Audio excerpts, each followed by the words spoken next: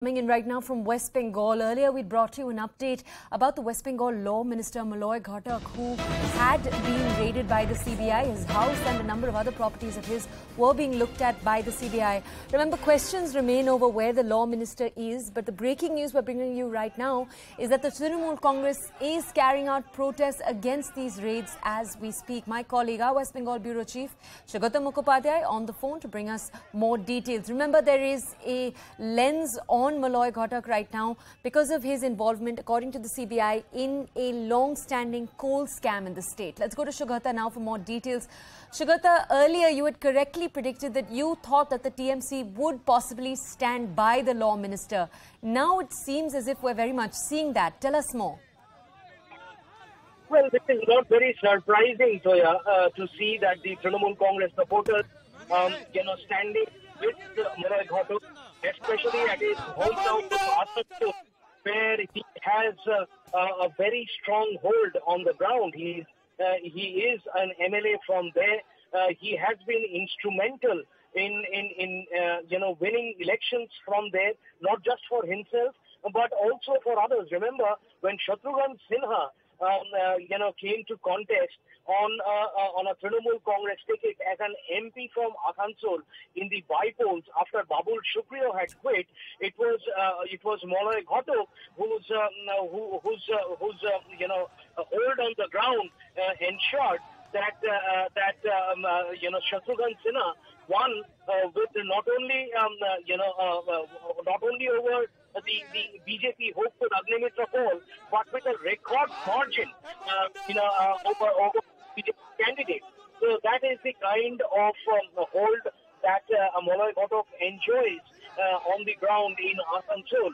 And the reason why you are seeing these kinds of protests on the ground as and when the search operations are being conducted is because of Moloy Ghatak's popularity amongst the Trinamool Congress workers over there.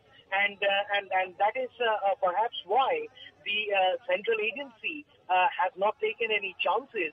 It has brought a huge contingent of central paramilitary force to assist them in conducting this search operation. At this present point in time, the entire area has been almost wrapped up in security cover by the central paramilitary forces, because obviously the CBI had anticipated that this kind of a response would come from the ground.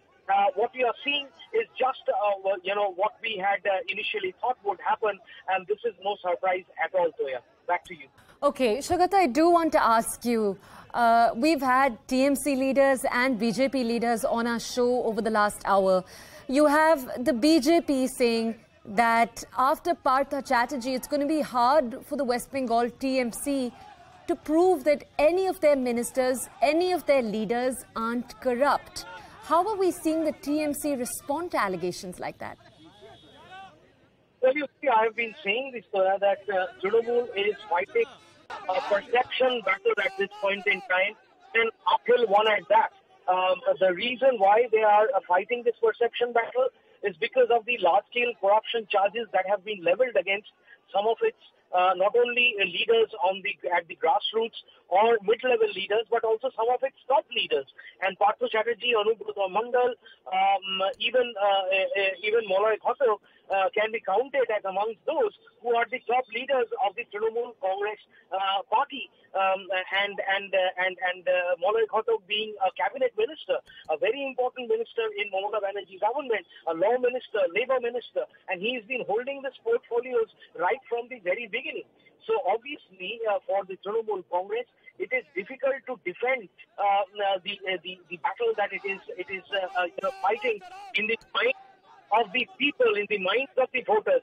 Trinamool is, I don't think, really very worried about the opposition at this point in time. Obviously, the allegations from the opposition, both the BJP as well as from the left and Congress, would come thick and fast, and they have been coming for a long time. That hasn't affected the poll prospects of the Trinamool Congress in Bengal in the last 11 years or so.